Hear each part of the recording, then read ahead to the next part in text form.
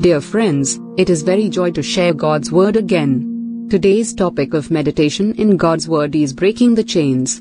It can be chain of pressure, chain of darkness, chain of disease. It can be anything. Lets us remember that some sat in darkness, in utter darkness, prisoners suffering in iron chains. Then they cried to the Lord in their trouble, and He saved them from their distress. He brought them out of darkness, the utter darkness, and broke away their chains. Let them give thanks to the Lord for His unfailing love and His wonderful deeds for mankind, for He breaks down gates of bronze and cuts through bars of iron. Psalm 107 verse 10, Psalm 107 verse 13 to 16. Addictions and habits that we just can't seem to shake can feel like prisons where we are chained to the very thing we want freedom from. We may even hate the thing we are doing, much like Paul described in Romans 7 verse 18 to 19. Despite the fact that we may feel like we are in a prison with no way out, we have a promise from God that He can cut through the very bars of iron that seem so strong and powerful in our lives.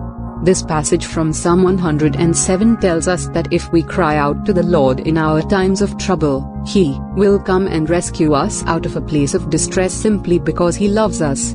This passage of scripture also reminds us that we don't need to get cleaned up before we go to God.